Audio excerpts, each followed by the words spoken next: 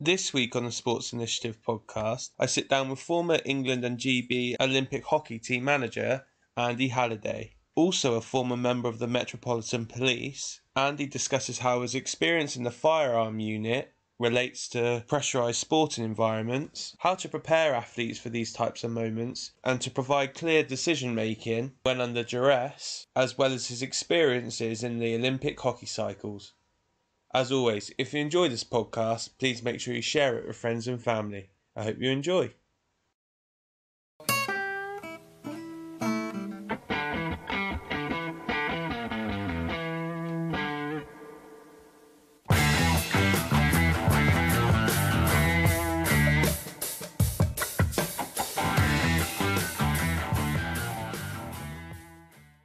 Perfect. So, Andy, I know we caught up a little bit off air there, but it seems like all is well in your world at the moment. Yes, good morning, and good to be here. I think life's pretty good. I can't complain. I'm looking back on a career, a fantastic career where I think now I'm just starting to move towards pipe and slippers. Not completely, but able to reflect on a great deal of experience, I guess, in the world, and pretty happy with it. Perfect. And I know I said to you before, but this is, I think, an exciting one for my family because they're all very hockey orientated on my wife's side. So they'll be really interested to hear and get a deep dive into your world. But for people that maybe don't know you or don't know your background, do you just want to give us, if possible, a little bit of a whistle-stop tour to, I guess, your initial career path and what that looked like, and then where maybe you've ended up towards the latter stages of your career? Yeah, so I was schooled in the 70s. My big passion was sport. In the 70s, you couldn't get qualifications for sport. There was no sort of, if you like, professional qualification unless you went to university. So as a result, my schooling was a bit of a disaster in that I learned a lot about life. I learned a lot about sport, but left with minimal qualifications. And believe it or not, ended up doing a milk round. So left school, and there I am sitting in my milk float, and I hear an advert on Capital Radio, and they say, "Do you want to earn £22 a week and play as much sport as you like?" And I thought, that sounds fantastic. Join the Metropolitan Police cadets. So I thought, well, that sounds like a good idea, but it meant that I would move away from home. So I did, thinking that a year later I'd be back looking for something in sport, something to do.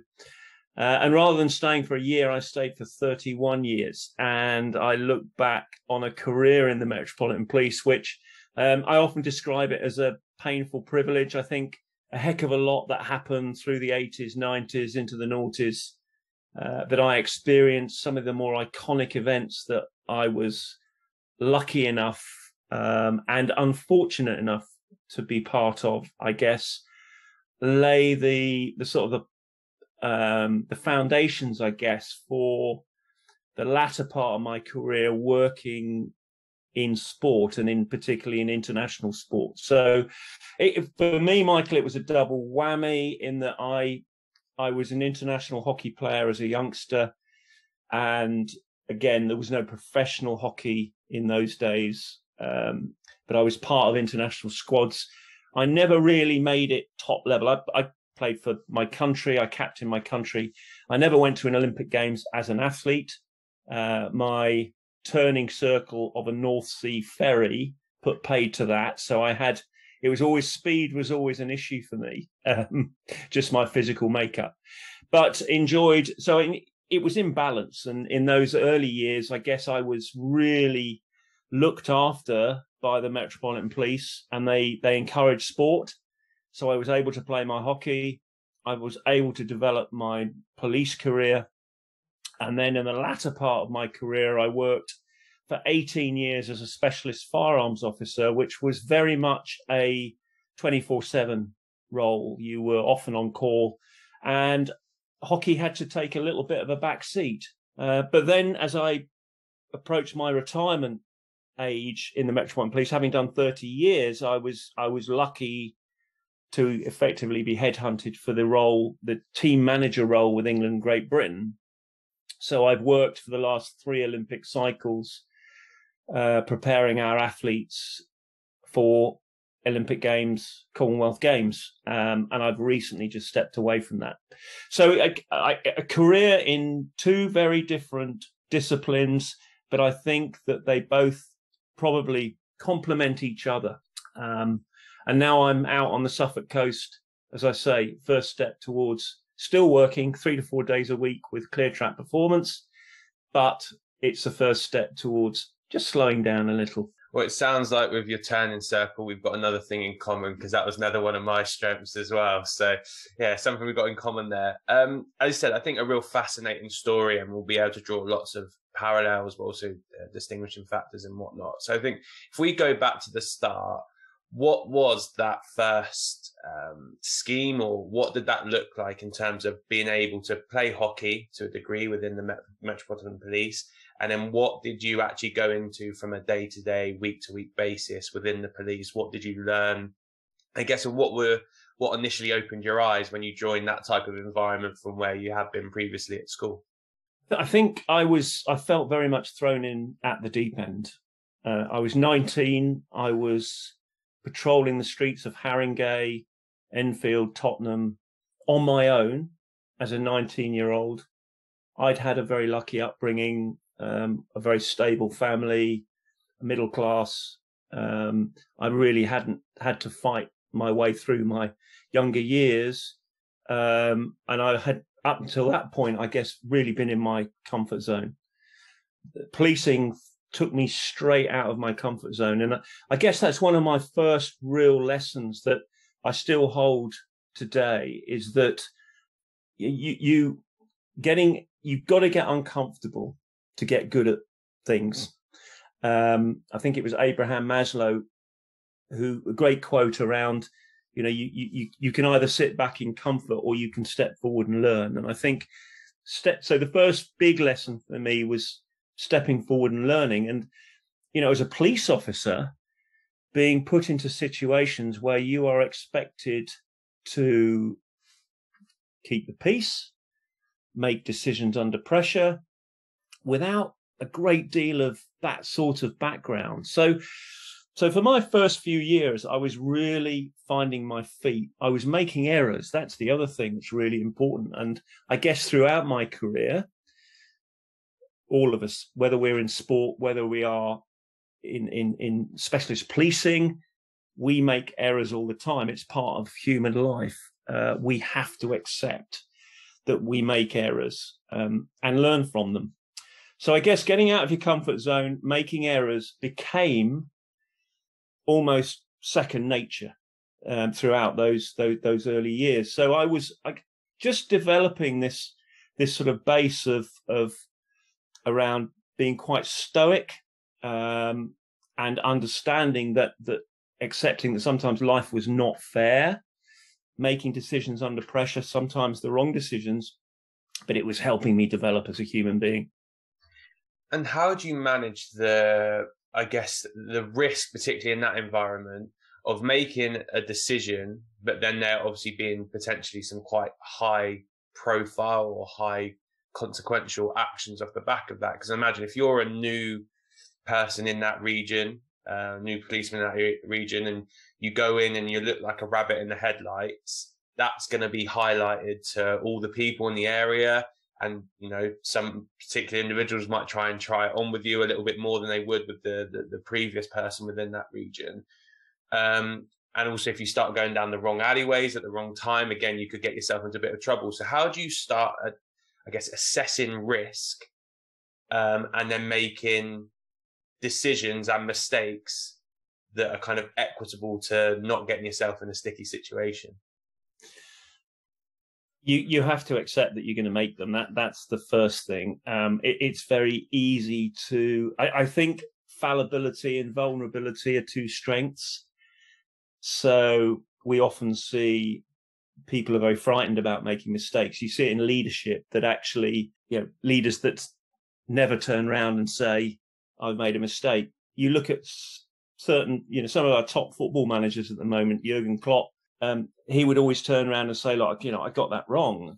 And in a press conference, one way to, if you like, quieten down the critique and the flack that's coming towards you is just show a little bit of vulnerability and a bit of fallibility. So I accepted that I was going to make mistakes. I had to be very careful in the scenario that I was in, but I actually tended to find that from quite an early age, if you say, look, I might have got this wrong, it makes a big difference to the sort of reaction that you get, and it tends to maybe calm the vitriol a little. I can think back to situations in Tottenham High Road and knocking on people's doors, 241, which was my number, on my shoulder. Can you go around, deal with a domestic disturbance? I'd go round there as a young, pimply 19, 20-year-old, knock on the door, and people would be expecting me to sort the situation out. But actually, I think you've just got to accept there that the door opens and there's somebody there who's been married for 20 years. They've probably had a difficult family upbringing. There's a lot going on. And there I am. So you develop a skill in being able to deal with those sorts of situations. And I think when I reflect now on that, I often got things wrong. And the other thing was calling for help. I mean, actually getting into situations where I think this is a little bit I'm well out of my comfort zone here. I don't know I have the skills at this point to be able to deal with this. Get on the radio, get a bit of help. I remember a few of the parent constables, as they used to call them when I started, who, years and years of policing experience. And the culture was very, very different then. But you could always call on them to come and help you.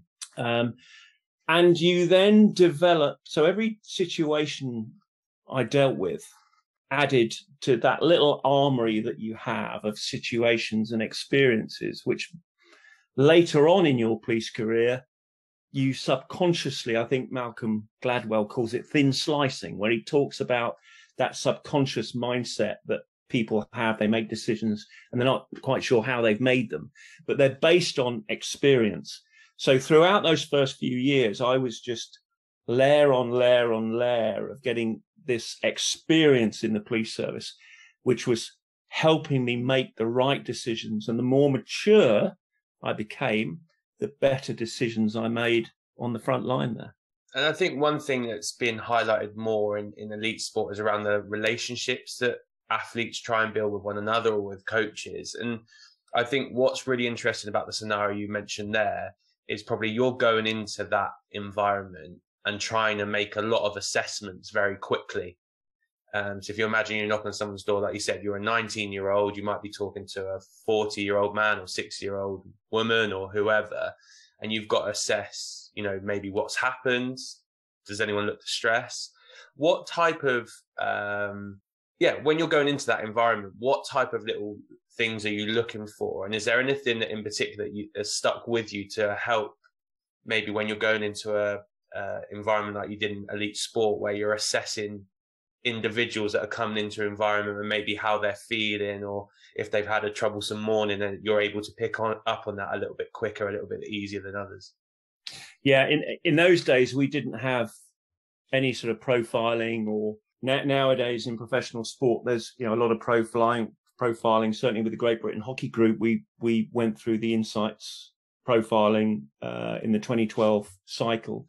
And it's great having that behind you. But in those days, you just went on experience. And I think police officers often talk about this sixth sense, developing this sixth sense. And I think coaches are able to do the same. The longer that they are in the job, the more of a variety of different personalities that they coach, the more they understand about the athlete. In those days, I found in sports coaching, it was a bit different, because I think it was very much about the coach and very much about the manager. We've seen this gradual shift towards a very much an athlete-centered environment, which has meant that I think coaches have to develop their emotional intelligence skills. Creating psychological safety within teams, I think, is vital. I think that's a really important part of the armory of any coach. In those days, we didn't have it. We didn't have formal qualifications. We learned through experiences. I got a lot of stuff wrong. As I keep saying, you make errors. I did, my perception of certain situations probably wasn't brilliant when I started, but then gradually, as I say, you develop the sixth sense. I think I could walk into a pub, and if there was a bit of trouble brewing, I would sense it before everyone else, purely by body language. You can just tell by the way that people are talking to each other. You pick up an atmosphere, and I have been in situations now where I would actually grab hold of my wife and walk away because I sense that this is not great. This doesn't feel right. I think this is going to kick off. But that's something you accrue. I don't think I can put my finger on any sort of particular incident that's contributed to it, but you develop it over time. Because you are taken out of your comfort zone in those situations. It's not particularly pleasant, but as I think I mentioned earlier, you've got to get uncomfortable to be able to learn and develop those skills, those emotional intelligence skills that sit behind all the top level coaches. Good emotional intelligence. Is there a particular example that you can think of where you've been in that environment, like you said, a pub or interaction, and you've made either an observation or a decision thinking this is going to kick off, or I'm a little bit concerned about that individual, where you've either got it really, really right or really, really wrong? And what was your review process off the back of kind of that? Because I guess in your role, you are making decisions, but then you're having to think, well, actually, could I have handled that differently? Was there something that I missed? Was there anything that sticks out in your mind as a real learning moment, either in a positive or negative context? I think that there was a pub in Tottenham that we used to get called to quite regularly, called the Swan, and it was between Seven Sisters Tube Station and Tottenham High Road. So often on policing football days, the Swan would be a focus for football violence, back in the 1980s. You're a man after my own heart at the minute, by the way, because I am a Tottenham fan. So this story might go skew with, but the fact there's so many Tottenham mentions in this episode, I'm absolutely delighted about. Well, I think this particular day that I remember was your rivals from just down the road. Yeah. So it was a Spurs Arsenal game, and I anticipate there was some chanting between a couple of groups. They ended up going into the Swan. Certainly, one of the groups ended up going into the Swan. I guess I just got magnetically sucked towards this incident that was about to occur, but missed the fact that West Green Road, which is a couple of hundred yards away, there was a major disturbance brewing down there, and I got sucked into one situation between just a few people, and I didn't see the bigger picture. So I'd effectively been honed into something that was probably a very small incident, and missed the fact that just down the road it was majorly kicking off. So I guess that's one example where I guess developing your peripheral vision in any situation, that sits out as an example to me, where I learned from that, and I got things wrong, and I learned to stand back and look at the bigger picture rather than just get sucked into something that's happening. But again, that's that sort of sixth sense that you get.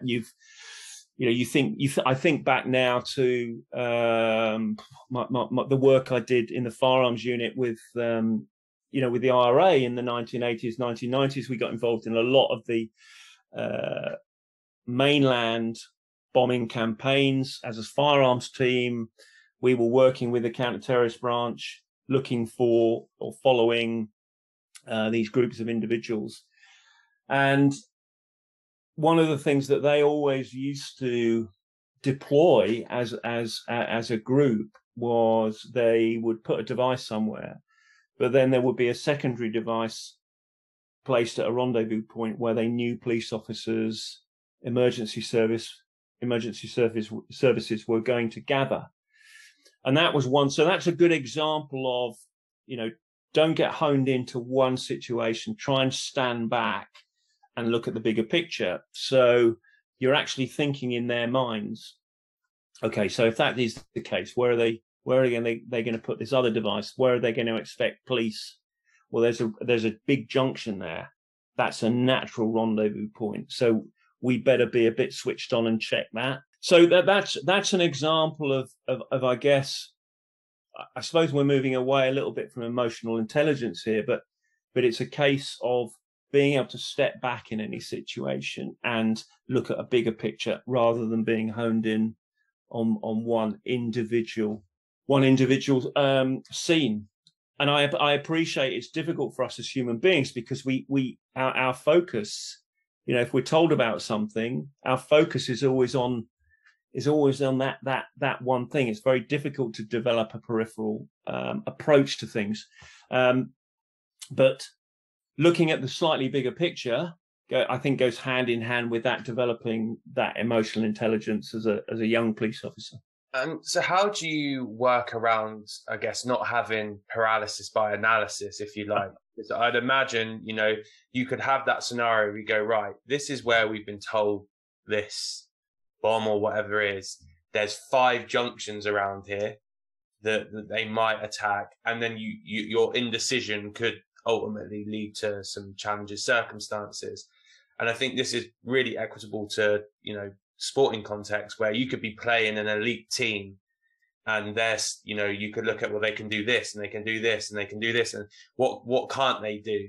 And actually you try and analyze everything with your team and it almost gets too much to the point where you completely ignore all the things you can do well and how you can affect them. So how do you get to that point where, okay, you're analyzing the situation, you're analyzing the scenario, and we made a decision, this is what we're going to go all in for. This is what we think is going to happen, or we think this is our best opportunity here. So this is what I'm going to make a decision on, and we're going to do it now. There was a great saying that in my 18 years in the firearms unit, no plan survives contact with the enemy. So you can plan, you can have an absolutely detailed strategy, but actually what happens if you pitch up and the enemy do something completely different? Because that's what always happens. Or it starts raining, or there is always something. Now, contingency planning was a strength, I think, for me. And that's one of the things that I bring into my sport. A bit of visualization, a bit of thinking ahead. What can go wrong? The problem is, as you say, paralysis by analysis. You can overplan. You can fill your athletes' minds full of so much information. It will restrict their flow. It will restrict their ability to just go out there and play. So for us, we would look at contingencies, but we would not go into too much detail because you have to be able to trust the folk that you're working with to make decisions when things go slightly awry. They've got to make their own individual decisions. So, if we look at, and I can look at this in 2 ways. I can look at an international hockey team on a pitch who are 1-0 down against Australia, 10 minutes to go, Commonwealth Games, Olympic Games. They're not going to look to the bench for advice. They've got to work it out for themselves. That's actually really, really important. They've got to have the ability to make that decision. It is exactly the same in policing, particularly firearms policing. You have got to be able to trust the folk that you are working with to be able to deal with contingencies when things happen. So we were involved in an incident some years ago where a gunman had gone on the rampage in West London, in Feltham. He had shot at a number of different members of the public. He'd shot at police officers with an AR-15 assault rifle. He'd ended up in an address in Feltham in West London. He then threw a hand grenade out into the back garden and started shooting at containment units. So we are en route to the front door to deal with this situation. He'd barricaded the front door, and your initial reaction, if you're not prepared for contingencies, will be, okay, so what are we going to do now? And you're standing there there is no time. And everybody straight away went to the next entry point, the next possible entry point, which we covered in the briefing. So if we get balked on the entry on the front, we go straight round to, there's a couple of French windows at the back of the address, and there was the subject, and we actually managed to detain the subject. That happened naturally. That's a contingency. It's a contingency that people are trained at that level to be able to simply think, right, make the decision, where's the next place, what's the next thing? And you follow the lead of the person who is at the front. So this is probably not a situation where a supervisor who's at the back is going to make a decision. We have this situational leadership where people will make decisions. So as far as contingency planning is concerned, you develop a level of skill where people can make the necessary decisions at the right time. If there are certain things that need to be spoken about in briefings and debriefings, and this is the difference, I think, certainly with policing and high level sport, we brief, we debrief everything. So we go into real detail. And that gives the ability of the officer who is carrying the firearm or the elite sports person to make those decisions. It's very interesting. Over the years, I think if you become very, very good at your trade, so a good example of this, I think, I was lucky enough to do an advanced driving course and an anti-hijack course with the Metropolitan Police. And it's quite fascinating how you develop those sorts of skills.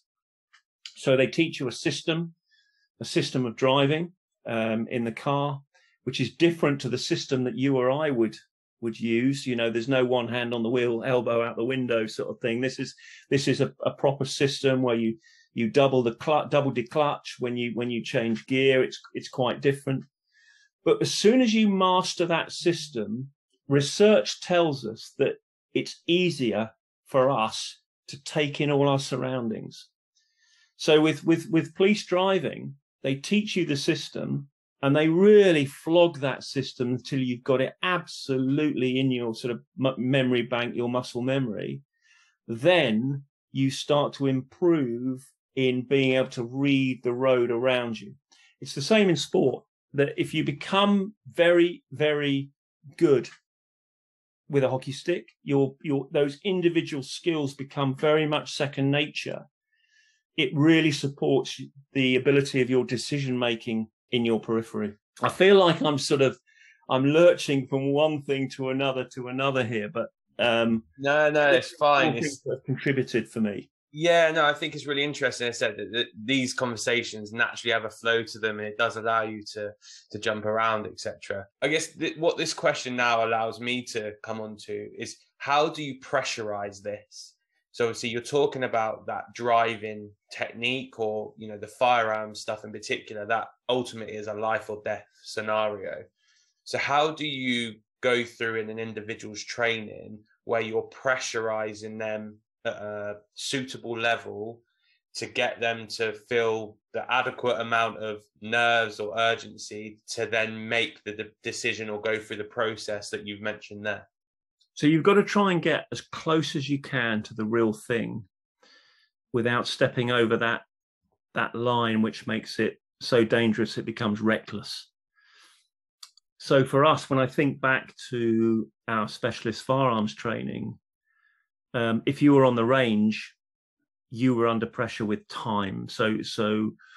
And your marksmanship was always under pressure. So there was a 90% failure, anything under 90%. Because if you think about it, the crux of it was being able to shoot.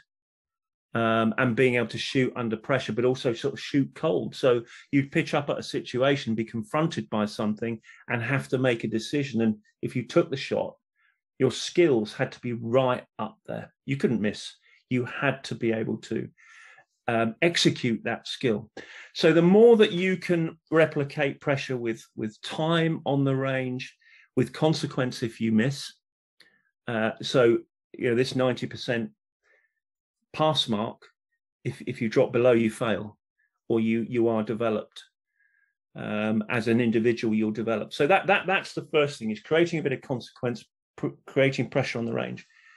Away from the range, making the environment as close to the real thing as possible. So we had a training house where we could fire live ammunition, and it was what was called frangible ammunition. So we'd put metal plates, as instructors, we'd put metal plates up. So this round, just like a live round, but it would dissipate so if it hit the metal plate, it would dissipate. If you shot somebody with it, you would kill them, or certainly there would be really serious injury. And funnily enough, probably the closest I came to being shot was in training, where an officer behind me fired a round that went over my head and into the ceiling on a training exercise.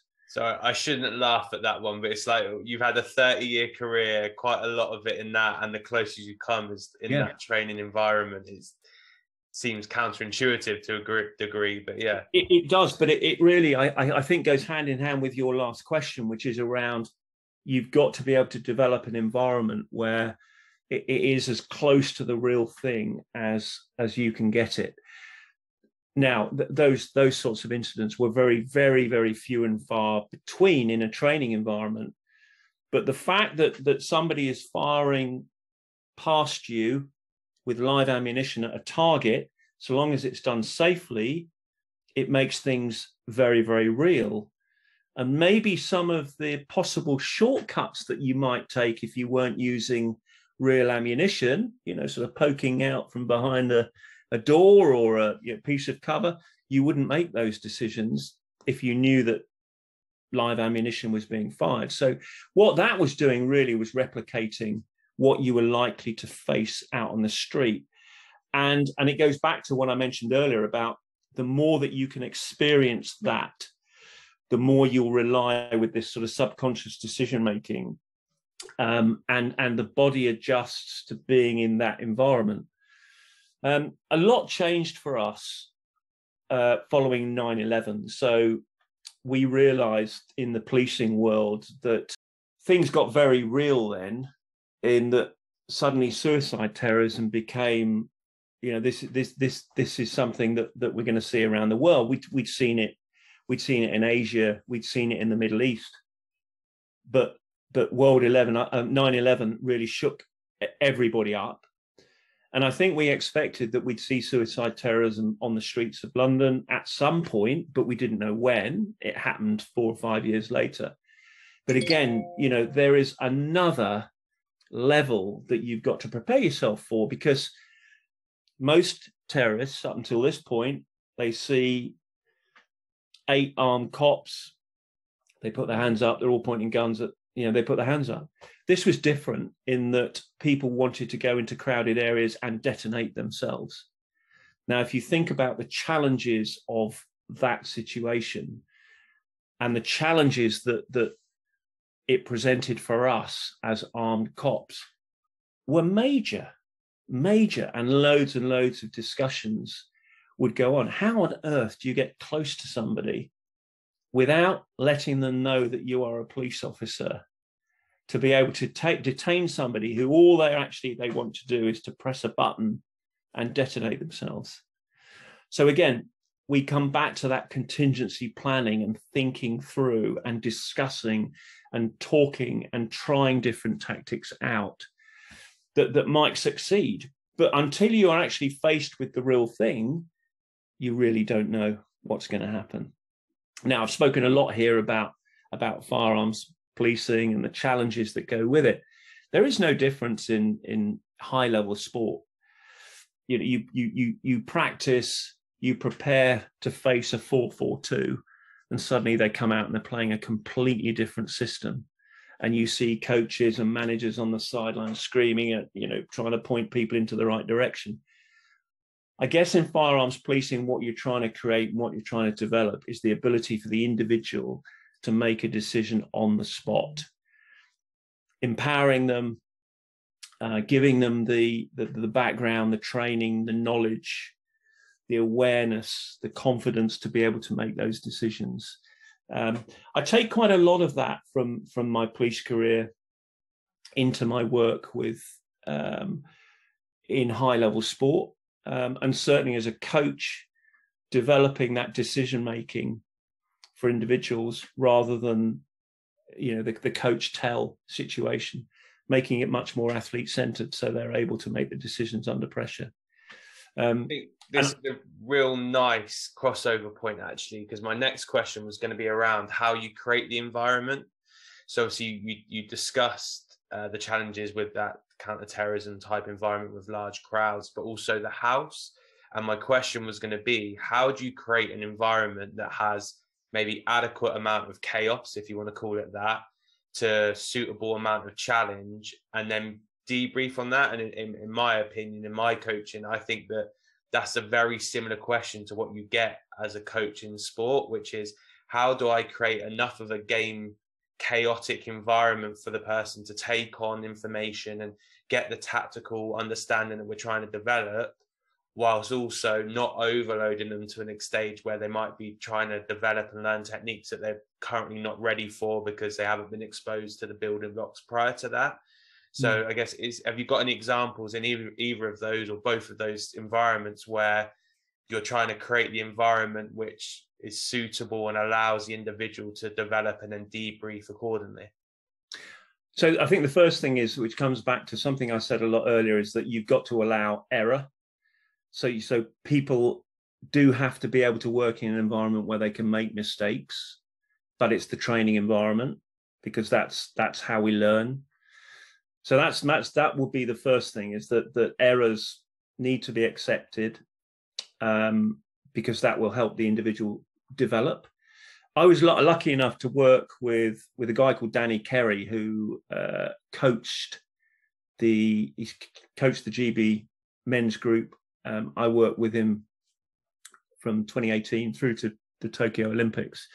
He was coaching 2016 in Rio with the GB women's team, who won gold, and he was able to do that by recreating scenarios with consequence. So for a lot of the preparation time leading up to the Olympics, he spoke about thinking Thursdays, where the athletes would be put under pressure to think through scenarios and would actually play out scenarios on the pitch. So, so we are 10 minutes away from the end of the third quarter in a game. We're down to 10 players, and Argentina, we are 1-0 up against Argentina. What are you going to do? And they'd actually go out and play through that scenario. And he did that every week. And it was a constant theme around planning, looking ahead, planning for what they were likely to face and how they'd react, to a point where, I don't know if you remember that 2016 where, the BBC News was stopped because everybody was watching a game of hockey on the television, unheard of. And it went to a penalty shootout. And because of the work that the coaches and Danny had done leading up to that point, he simply developed this environment where they were back at Bisham Abbey. So they weren't playing in front of 12,000 in Rio, and it was the Olympic gold medal and everything was on it. It was simply this. We'd gone through this before. Remember what happened back at Bisham Abbey? And I don't know if you remember, but Holly Pern-Webb, who's the current captain, went up and she scored, cool as you like. She scored to win. Maddie Hinch, goalkeeper, had made some fantastic saves. But Holly just went through that process that was back at Bisham. And it was simply, all Danny did ahead of that was remind the group what they'd done at Bisham Abbey. It sounds great. It sounds very, very simple. But it had worked because they'd created this almost like memory bank. I spoke about that thin slicing, that subconscious. Part of this was shootout. What are we going to do? And it'd been practiced and practiced and practiced at Bisham, and they simply executed what they'd done at Bisham in Rio, which sounds very, very simple, but if you work really hard with the athlete group and you get them making those decisions, so you're not telling them what to do, they are working out the solution for themselves so they can actually execute that. Not dissimilar to police firearms work, where you expect the individual to make decisions, and the right decisions, under real sort of pressure. I really like the continuity side of it as well. I think that it's very easy, and I've been guilty of this in the past. You do those scenario games and go, well, I did that for 2 or 3 weeks in a row, and they must understand it now. Whereas actually, if you can give them that bank of multiple repetitions of it over a prolonged period of time, you can, again, as you said, hand ownership for one, but also it creates a bank for them to recall, and it allows them to use different strategies. So I look at the Euro final with England. It'd be interesting to see whether they did have discussions around, if we're 1-0 up after 20 minutes, what do we do? And was it we're going to carry on high pressing to try and win the ball back, or was it a drop-in scenario? And whether actually they realised that for them as a group, the best chance for them to see this type of fixture out would be dropping in, because they've worked on it excessively during training. So I really like the continuity side and being, I guess, so purposeful with it, because I think that allows the players to, as you said, make errors in the way that they deal with it, so that then when they do make a decision on how they're going to counteract that problem, everyone's all in, because they know that we've tried multiple ways and we think this is the best way for us. And I think it's also worth taking a step back from that environment that you speak of. You actually create that environment by developing this athlete-centered culture. And I think, it's one of the things I've had the fortune to do some work with Gareth Southgate over the years. The big thing for me that he changed was he went from quite a dictatorial manager-led environment to an athlete-centered. Now you can make the decisions. You've got everything up there. You can make the decisions, and I think that sort of thing doesn't happen overnight. So I think to get to that point, there's a really important sort of culture piece, because ultimately, I think when I reflect on my career, decision making is crucial in any environment. Making the right decisions, learning from the wrong decisions that you make. And there's always this gap, isn't there, between stimulus and response. So we are stimulated to make a decision, and then there is this gap, and then there's the response that you get. And we think 95% of our lives is spent making instinctive decisions. 5% is where we actually methodically think things through. But the more that you can fill that gap, the better decisions you make. I go back, I remember probably the very first time I was confronted with an armed situation. And I was, as far as I was an armed response vehicle officer, I was probably a bit wet behind the ears. I learned how to use a gun some years earlier, but I'd only just done my armed response vehicle course. I'm thrown onto the streets of London. I've got all my policing experience backing me up. But I'm in this very first situation where I've actually had to draw my gun, and I'm confronted with a situation. And again, it comes to this stimulus response and what sits in the middle. And there was a car, BMW, that had been stolen at gunpoint. And that was all the information we had. Male with a handgun, car has been stolen at gunpoint. Suddenly, there's that car in front of us. So you're going in your mind, you're weighing up, I'm thinking about all the skills I've accrued as a police officer, but this is really going to be a decision based on the level of force that we're going to use and what decision we're going to make. The car pulls over, there's no chase, but the car just pulls over. Front passenger gets out as I get out, he looks at me and he legs it, and off he goes. And so I leg it after him. Now, if you think about the information I have in my head, that car's been stolen. It's been stolen at gunpoint. That's all the information I have. Is he the gunman? Is he not the gunman? He could be carrying a gun. So you're trying to process this as you go. And I'm running down the streets of Peckham. I remember where it was. And I have in my head, I've got to make a decision here. And this guy's in front of me. And the chase goes on for about 70 to 100 meters. Wooden fences either side, palleted sort of fences. And he sort of slows and he puts his hand onto the lapel of his jacket and his hand goes inside his jacket.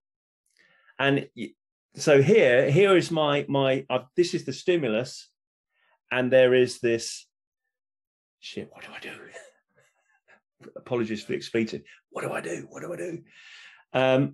His hand comes out of his jacket, and a large bag of drugs gets thrown over a fence. 50 yards later, we detain him. He's nicked.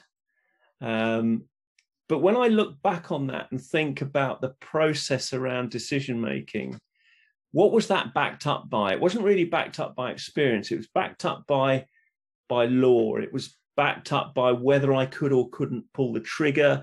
It was backed up by years and years of policing experience.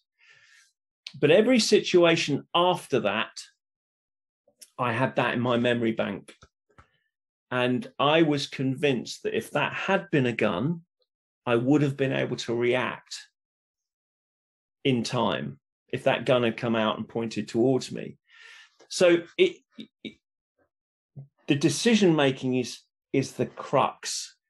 Whether it's in that situation, whether it's on an international hockey pitch, a club hockey pitch, it makes no difference.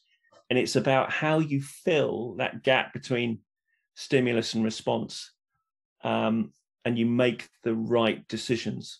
So years and years later, touch wood, in all the years I was, I reckon probably between 100 and 150 farms operations every year.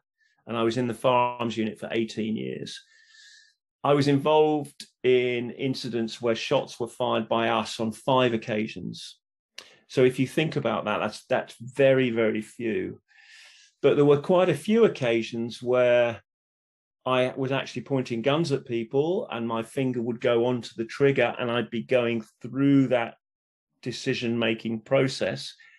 Touch wood, I always made the right decision. I'm still here. So I find it fascinating. I really do, how people make decisions under high levels of pressure. And how do you review it? So you fine tooth comb every decision you make, just because you've made the right decision. And I think, again, this is something I've come across in business and working with businesses, is that they only debrief things when things go wrong. Actually, what you've got to review is every decision you make. So whether it's sitting down as a group and reviewing what's just happened, whether it's an individual running through in your mind and reviewing it. But if you review everything rather than just saying, well, nothing went wrong, so therefore we just move to the next one, because you can learn from, this is the reason why sports teams are able to stay at the top of their game, because having got there, they review things as if they've lost, so you are always looking to be better. As a firearms team, it didn't matter how long we had been on duty, we would always sit down and go through a debrief. Different types of debriefing. If it's been traumatic, it's a defuse. If it's a quick tactical debrief, or we would have a long tactical debrief afterwards to improve the way that we work, but there would always be debriefing. And the other thing is, I think the officers being put through challenging situations on a judgment range, I think is critical. You turn up the heat in the range, you've got all your peers sitting around behind you, you've got a screen in front of you, you've got to make a decision. And it's not just about thinking about the decision you make, you're also thinking about the fact all your peers are looking at you. There's an instructor standing there staring at you, and you've got something that plays out on a screen in front of you. Those sorts of real pressure situations, in my development as a police firearms officer, they contributed a lot. And simple decisions around. So I mentioned that training house that we used to use.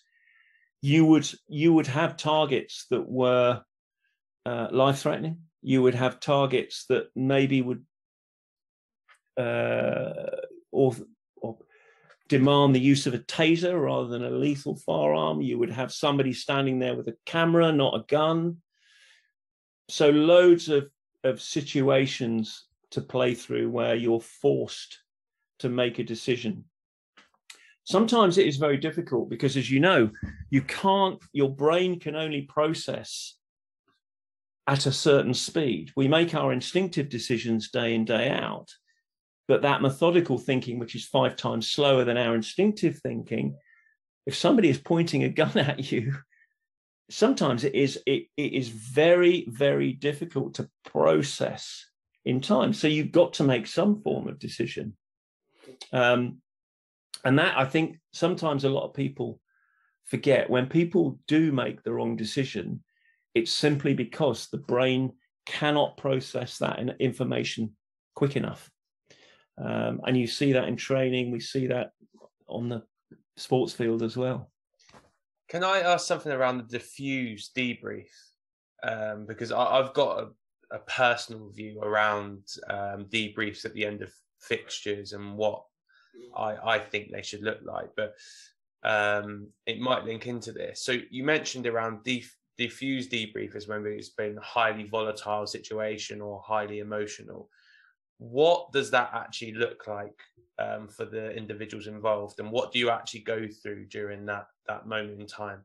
It has many different guises. I think there is what we call the hot debrief. So, like at the end of the game, that's literally a hot debrief. Is either the players getting together or the staff group and the players getting together, where there could be some form of psychological pressure or damage. We would then carry out what we would call a defuse or a decompression. And it's not so much around the tactics that we've used, it's the opportunity for the individuals to vent, to open up with their feelings. And again, you can only really do it if you've got the right culture. I've been involved over the years in a mechanism called TRIM, which is Trauma Resilience Management. I'm a TRIM practitioner. So where there has been a traumatic event, and traumatic events are very different. What might be a traumatic event to you might not be to me. So it's around the perception of the individual. So I have learned that in order to help people cope with stressful situations, it doesn't necessarily have to be trauma, but stressful situations. Losing a medal match,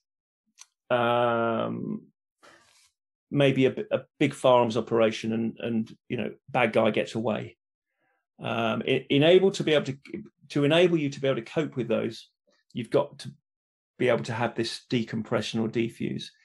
And it's a chance for everybody to speak up. The role of the coach, the role of the leader in that situation is to ask the right questions. So it's something where it's a facilitation. It's, if you like, it's non-directive coaching. So you are asking open questions, tell me more, explain, describe, to a group of people to get them to be very open about what's just happened. Now, the bigger picture with this around TRIM, the trauma resilience management, is that you have to give people the opportunity to develop this sort of peer-to-peer support tool. Otherwise, if you don't deal with things within 4 months, it will scar you, it will come back to bite you in the backside. So encouraging people to be open. The timing of it is actually really critical. You can't do it straight after a game. You've got to, if you're away at a tournament, give it a couple of hours. It might be a couple of days later. But again, it's another one of the skills of a coach, understanding the culture of the group, when to put a decompression in, when to put a defuse in, and how to run it. do you let the senior pros, the leadership group within the team, do you literally stand back and facilitate it and let them run it? Because there might be things that the athletes want to talk about that they won't talk about in front of staff, but they still need to talk about those sorts of subjects. So again, it's not one of these things where you can just be really prescriptive and say, right, defuse. Defuse is change. The location could be really important. And certainly some of the trauma resilience I've been involved with, we try and take people out of their work environment to carry out the decompression and the defuse, make sure they're not wearing the normal clothes that they would have at work, try and completely divorce it from the working environment. It's really important. Sometimes in a multi-sports event, Commonwealth Games, Olympic Games, you need a defuse at certain times within the tournament, knowing that you've got to play again tomorrow. So it can be quite challenging, Yeah, no, it's really interesting because my personal opinion is I think having a evaluation straight after a game is the worst possible time, because everyone's still, emotional. They still got adrenaline going through their body, and at times it can get accusational. And then again, that's probably the environment I was in at different points. So I actually think the ability for people, as you said, to kind of decompress from the emotional side, to have a reflective piece, to then come back to it. So I really like the fact that, you've mentioned different areas that can go down. It might be a couple of hours after, just to allow that drop down if you're in a multi-game tournament, or it might be a couple of days if you're, in a situation where you can allow that. So I think that that's a really nice use and where you can differentiate between when you need it and why within tournament. The other thing I'd say, Michael, is that the old adage, today's news is tomorrow's chip paper. It's exactly the same with thoughts at the end of games. You get really emotional. There is so much that goes on. I've been in environments where athletes have reacted to defeat at the highest level by leaving the team and walking back to the hotel. People are so diverse in the way they react that actually, if you think, well, tomorrow morning, we've all had a chance to sleep. We've all had a chance to think things over. Things will never be as bad tomorrow morning. So I often think about that, and particularly around my thoughts. So how am I going to be thinking tomorrow morning? Or if I put myself in the shoes of the athlete, and it's the same with shooting. So over the years, the incidents that I've been in, it's accepted that because of the emotional baggage you carry immediately after being involved in a traumatic event, high level shooting, not the sort of thing that happens every day.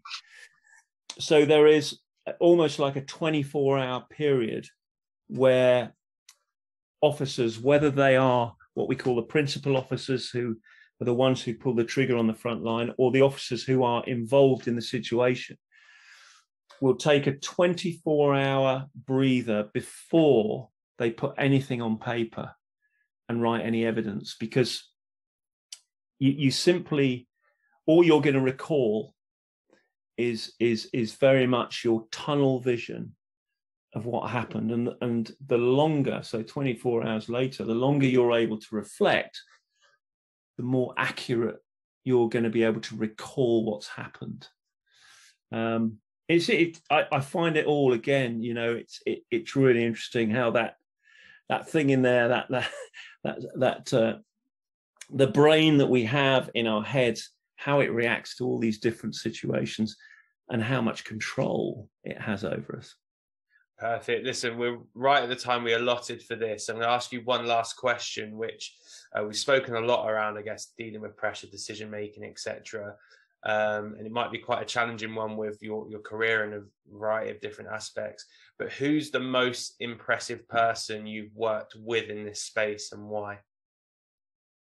There is a guy called a guy by the name of Andy McCann, who is a colleague of mine, somebody I've worked with over the years.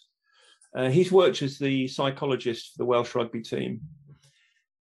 He is somebody who I 100% trust. His ability, his emotional intelligence, his knowledge, his background knowledge, his perception of many of the subjects that we've spoken about throughout this podcast is absolutely right up there. If I had a question or a query about anything, he would be the one that I would ask.